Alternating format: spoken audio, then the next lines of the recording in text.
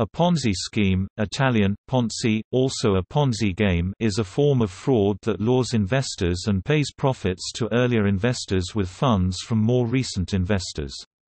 The scheme leads victims to believe that profits are coming from product sales or other means, and they remain unaware that other investors are the source of funds.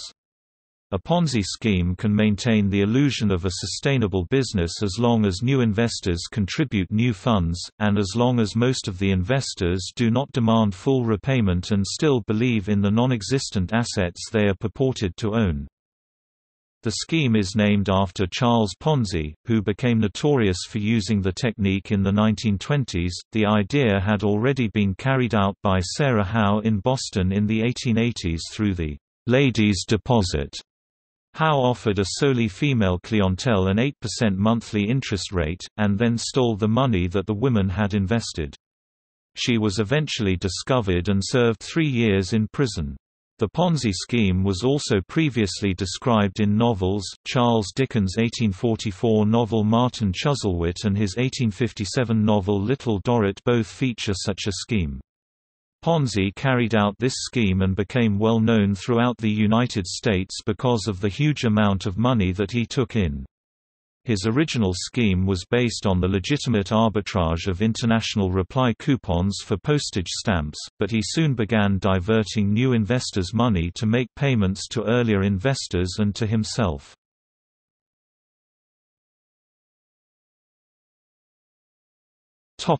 Characteristics. Typically, Ponzi schemes require an initial investment and promise above-average returns. They use vague verbal guises such as, "hedge futures trading", "high-yield investment programs", or "offshore investment", to describe their income strategy. It is common for the operator to take advantage of a lack of investor knowledge or competence, or sometimes claim to use a proprietary, secret investment strategy to avoid giving information about the scheme. The basic premise of a Ponzi scheme is to rob Peter to pay Paul. Initially, the operator pays high returns to attract investors and entice current investors to invest more money. When other investors begin to participate, a cascade effect begins. The schemer pays a return to initial investors from the investments of new participants, rather than from genuine profits. Often, high returns encourage investors to leave their money in the scheme, so that the operator does not actually have to pay very much to investors. The operator simply sends statements showing how much they have earned, which maintains the deception that the scheme is an investment with high returns. Investors within a Ponzi scheme may even face difficulties when trying to get their money out of the investment. Operators also try to minimize withdrawals by offering new plans to investors where money cannot be withdrawn for a certain period of time in exchange for higher returns. The operator sees new cash flows as investors cannot transfer money. If a few investors do wish to withdraw their money in accordance with the terms allowed, their requests are usually promptly processed, which gives the illusion to all other investors that the fund is solvent and financially sound. Ponzi schemes sometimes begin as legitimate investment vehicles, such as hedge funds that can easily degenerate into a Ponzi-type scheme if they unexpectedly lose money or fail to legitimately earn the returns expected.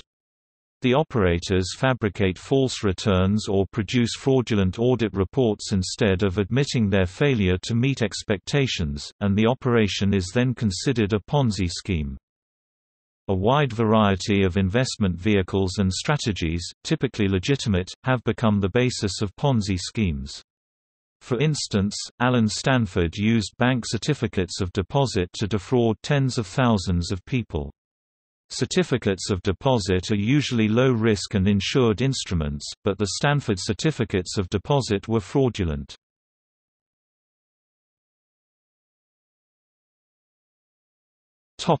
Red flags. According to the United States Securities and Exchange Commission (SEC), many Ponzi schemes share similar characteristics that should be red flags For investors, the warning signs include high investment returns with little or no risk. Every investment carries some degree of risk, and investments yielding higher returns typically involve more risk. Any guaranteed investment opportunity is often considered suspicious. Overly consistent returns. Investment values tend to go up and down over time, especially those offering potentially high returns.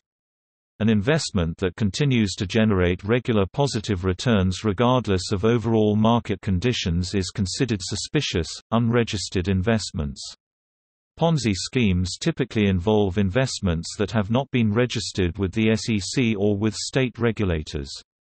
Registration is important because it provides investors with access to key information about the company's management, products, services, and finances. Unlicensed sellers.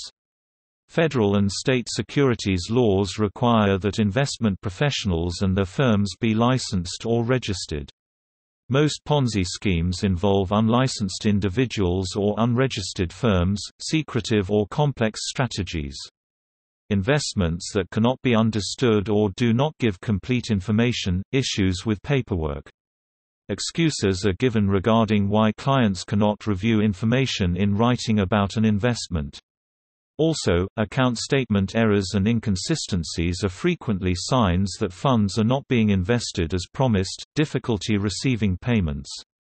Clients have failures to receive a payment or have difficulty cashing out their investments. Ponzi scheme promoters routinely encourage participants to roll over investments and sometimes promise even higher returns on the amount rolled over.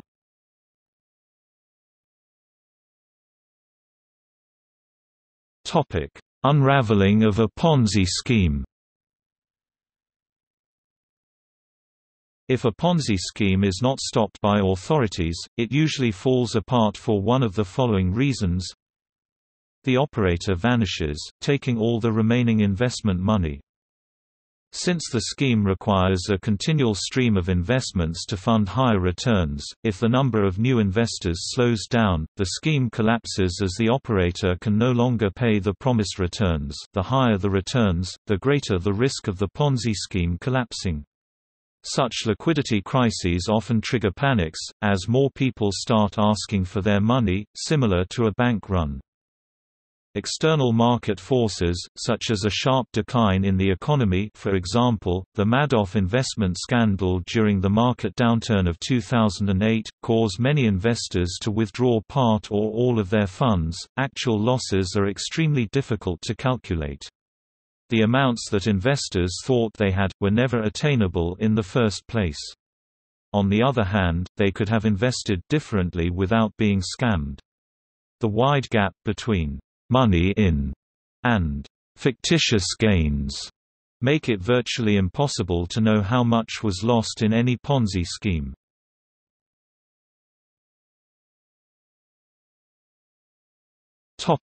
Similar schemes.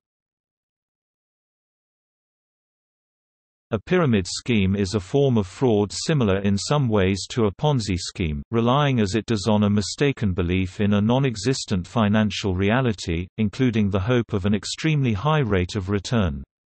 However, several characteristics distinguish these schemes from Ponzi schemes.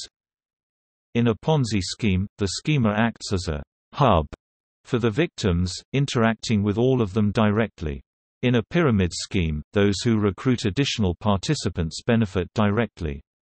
In fact, failure to recruit typically means no investment return.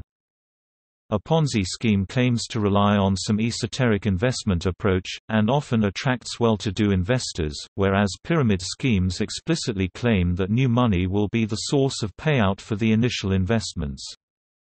A pyramid scheme typically collapses much faster because it requires exponential increases in participants to sustain it. By contrast, Ponzi schemes can survive simply by persuading most existing participants to reinvest their money. With a relatively small number of new participants, cryptocurrencies have been employed by scammers attempting a new generation of Ponzi schemes. For example, misuse of initial coin offerings, or ICOs, On the Ethereum blockchain platform have been one such method, known as smart Ponzi's, per the Financial Times.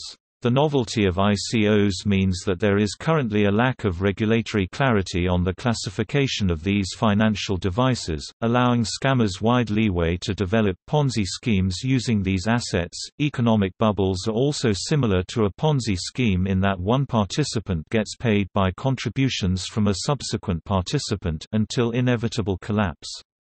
A bubble involves ever-rising prices in an open market, for example stock, housing, cryptocurrency, subscription required, or tulip bulbs, where prices rise because buyers bid more, and buyers bid more because prices are rising. Bubbles are often said to be based on the greater fool theory. As with the Ponzi scheme, the price exceeds the intrinsic value of the item, but unlike the Ponzi scheme, in most economic bubbles, there is no single person or group misrepresenting the intrinsic value. A common exception is a pump and dump scheme, typically involving buyers and holders of thinly traded stocks, which has much more in common with a Ponzi scheme compared to other types of bubbles. Ponzi schemes typically result in criminal charges when authorities discover them. But other than pump and dump schemes, economic bubbles do not typically involve unlawful activity, or even bad faith on the part of any participant. Laws are only broken if someone perpetuates the bubble by knowingly and deliberately misrepresenting facts to inflate the value of an item, as with a pump and dump scheme. Even when this occurs, wrongdoing, and especially criminal activity, is often much more difficult to prove in court compared to a Ponzi scheme. Therefore, the collapse of an economic bubble rarely results in criminal charges which require proof beyond a reasonable doubt to secure a conviction and, even when charges are pursued, they are often against corporations, which can be easier to pursue in court compared to charges against people but also can only result in fines as opposed to jail time. The more commonly pursued legal recourse in situations where someone suspects an economic bubble is the result of nefarious activity is to sue for damages in civil court, where the standard of proof is only balance of probabilities and where the plaintiff need not demonstrate mens rea. In some jurisdictions, following the collapse of a Ponzi scheme, even the innocent beneficiaries, including anyone who unwittingly profited without being aware of the fraudulent nature of the scheme, as well as the recipients of charitable donations from the perpetrators while the scheme was in operation, are liable to repay any such profits or donations for distribution to the victims. This typically does not happen in the case of an economic bubble, especially if nobody can prove the bubble was caused by anyone acting in bad faith.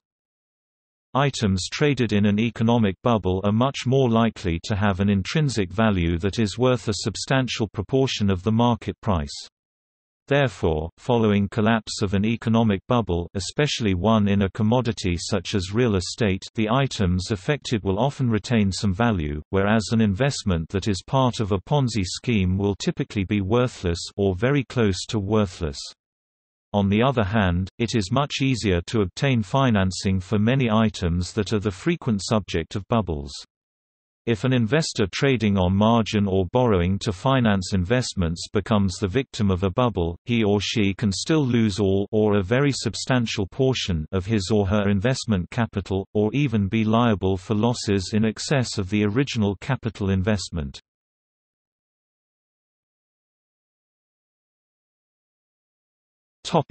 Society and culture.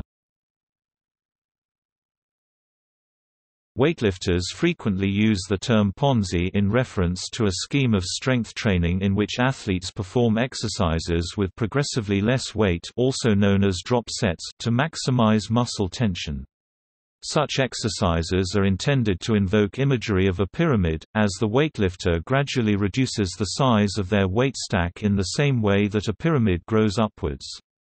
This usage of Ponzi consists of erroneous reference to the pyramid scheme, a similar form of fraud that is often mistaken for a Ponzi scheme.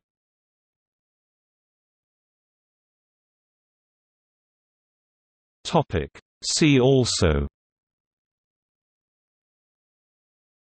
Adele Spitzerdare, Black Friday 1869, also referred to as the Gold Panic of 1869. Bucket shop, stock market. Chain letter.